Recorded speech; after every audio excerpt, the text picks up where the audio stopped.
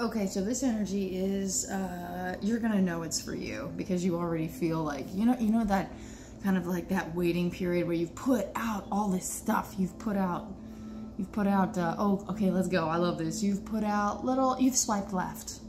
I think it's right, but I don't know about those dating apps. Okay, but you've swiped right and it's coming. You've put out a job application. Everything's in the works.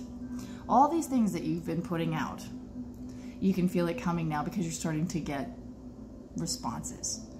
And although the responses are very exciting, sometimes they can be a little like, oh, gotcha. Nevertheless, things are coming in. During these things that are coming in, there is something being divinely set up, and that's what makes me get all like, giddy, because I'm a spiritualist, and I do, and my things that I dabble in, meaning study and have been proven effective. I'm like, oh damn.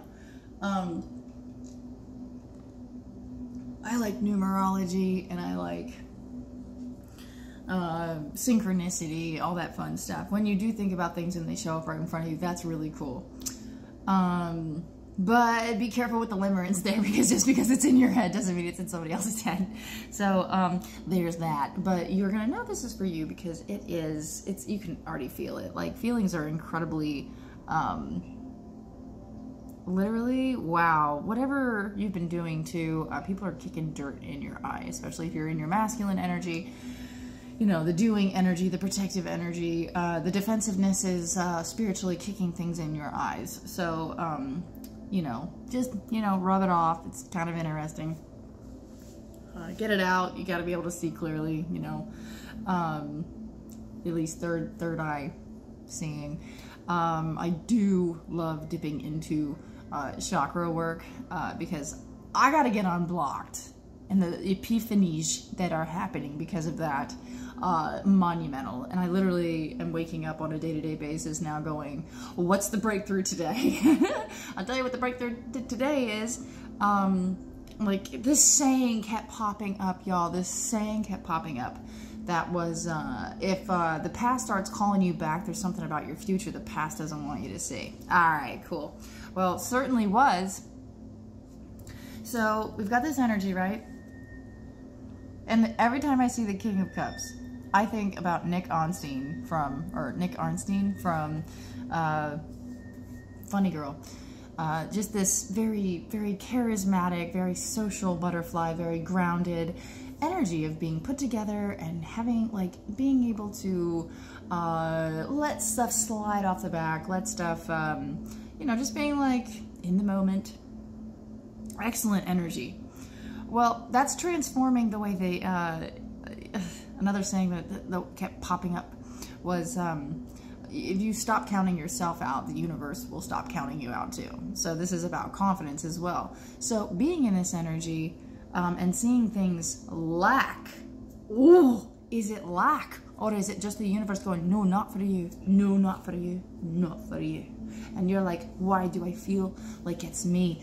Because it is you, but you're not going to attract things of this. You're not gonna, like, the things that you're around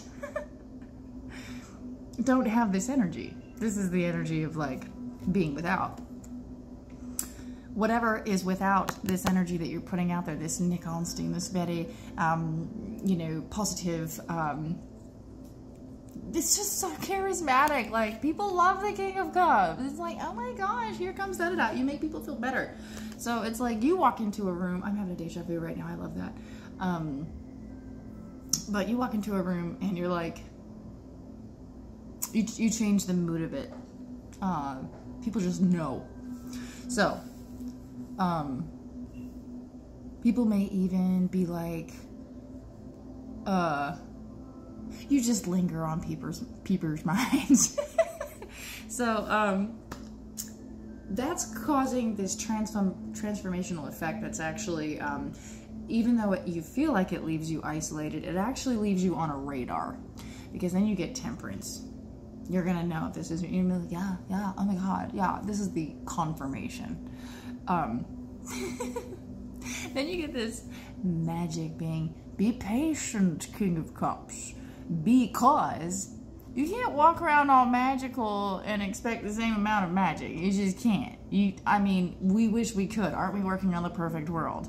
And that sounds a little bit like historical, and I shouldn't say things like that but I don't feel that way.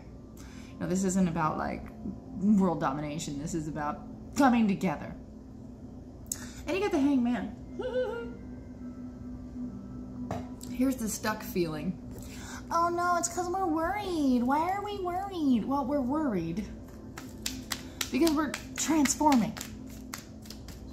Oh, I loved it. There's this reader named Chelsea Gomez that was talking about the butterfly and like how if a caterpillar only knew that it was going to turn into something completely different, it wouldn't fight the change so much.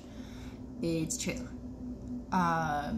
A caterpillar has no idea what's happening to it. It just knows that it's supposed to go on this journey, find a very safe space. I just got Horton, here's a who in my head, you know, Horton trying to find a safe place for these who's that live on a flower. And their lives are in danger, but they live on a flower, and the speck on a wish. A speck on a wish. On one of these little Dr. Seuss thingies. I swear to God, some of the California or the Los Angeles plants that are being planted look like something out of a Dr. Seuss book. I almost said novel. Nevertheless. But without these changes, you know, we don't know we're going through these changes. Like, everything is being pulled to where it's supposed to be. And that's so super uncomfortable that it's like, we don't want to do it. Yeah, naturally. But the other side of that is not becoming something that you're supposed to become. And right there, I just got that abundance, like the rightful divine abundance. So, nevertheless, worry, worry, worry, worry. This is what we're worried about? Yeah. Are there any other King of Cups out there?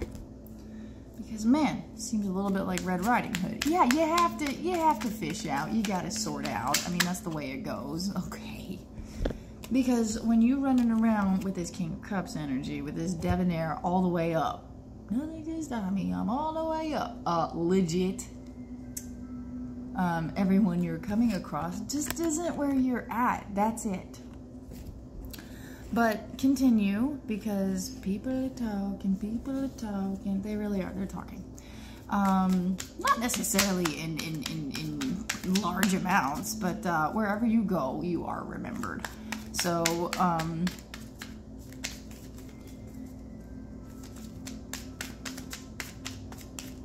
yeah, this is please don't talk yourselves out of anything that comes your way, because I'm telling you, I almost talked myself out of going to a backstage invite, and because my intuition was going, this is not a good idea. This is not a good idea at all. And it ended up being okay, but you could just tell that all the paid actors that were there, including myself, were like, we shouldn't have done this.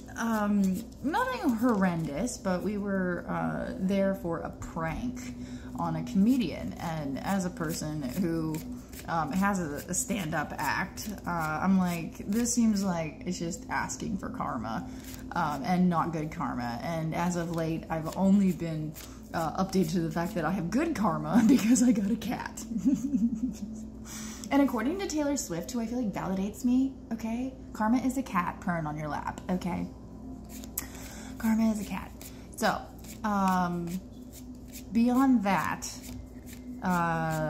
we pulled this prank on a comedian, and the thing is, like, a part of me was like, I don't even, like, care. This guy gets paid so much to do what he does, so, and if he doesn't, he still is getting consistent gigs, and, you know, he was okay. He was okay. But at the same time, what do I mean he was okay? Like, he literally got pranked. He knew immediately he had gotten pranked and still did his set.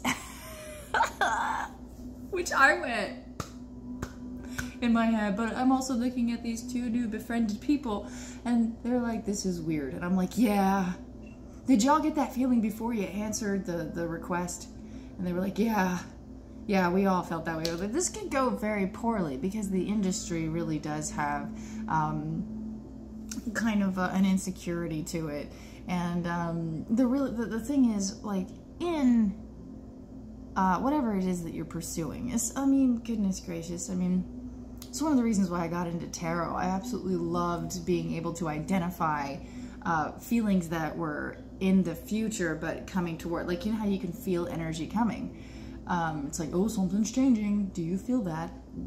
I go based on senses of feeling.